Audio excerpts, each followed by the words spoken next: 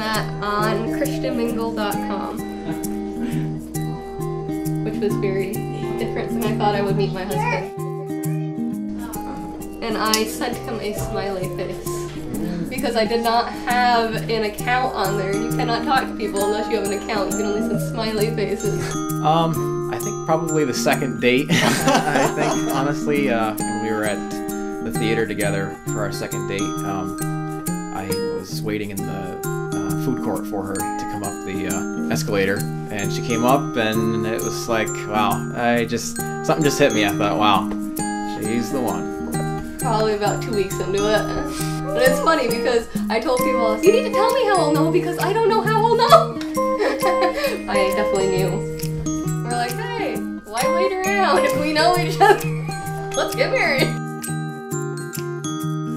About 2 weeks after we met online, through messaging back and forth and on Facebook and whatnot, we met. And he was very brave. He asked my parents to come with me the first time we met. My dad wore a yellow shirt that said, "Do I look like a freaking ray of sunshine?" Which very much intimidated him, apparently. There was actually 2 times that I kind of proposed when I actually had a ring for her. She was in the car with me, and I had put the ring in like this little, ring case, and I put it in the glove compartment. I said, "Hey, can you get the manual for the car out of the glove box? I need to figure out how to set that clock right." She's like, "What? What are you talking about? You don't need to set that now. You're driving." I'm like, "I need to know. Can you get it out and just look it up?" And then I messed it up, and I'm like, I can't find what you're asking me to look for. I'm pushing the ring around. The ring case is right there in front of her, and she can't see it. I'm like, "Can you not see that?" He's like, "No, that." And she's like, "Oh, what's this?" I'm like, "Oh, that did not work." He's like, "You totally ruined it."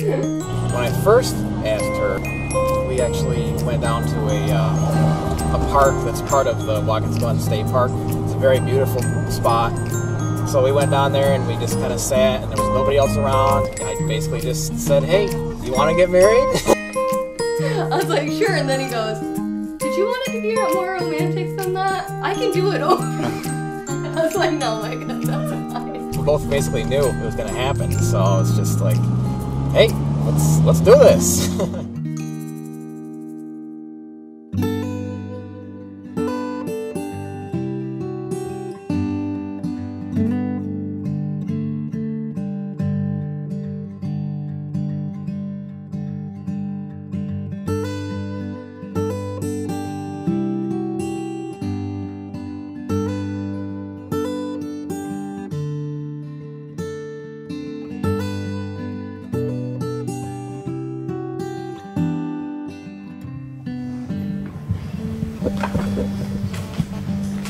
I, Christy, promise to always love you, not only for who you are on this day, but who you will become in the future. I promise to be your support, your lover, and your best friend. I promise to stand by you through the blissful times and the hard ones. Pray for you diligently and to help you grow in your relationship with our Lord. I promise to care for you in your health and your sick days, to raise our kids to love the Lord and to love and respect their dad. I promise with God's help, to show love, respect, and grace to you, and to stay by your side till the Lord returns and brings us home.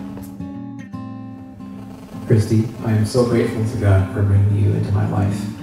Today I make many promises to you, but the most important of all I will make is my eternal and unconditional love. I promise to honor you, respect you, and protect you. I will keep Christ at the center of our relationship and allow His direction to lead our journey together. I will be honest, patient, and forever loyal to you and you alone.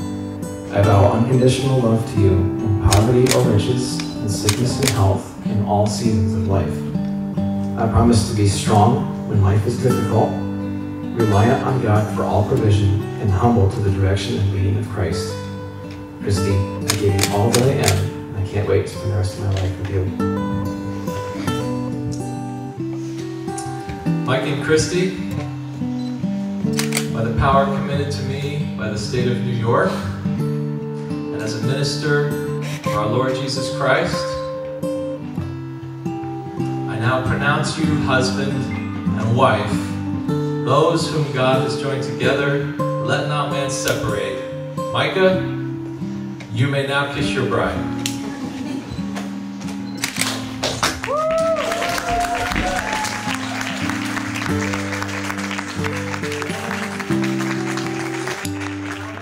Now present to you for the first time, Mr. and Mrs. Micah Smith. Yeah.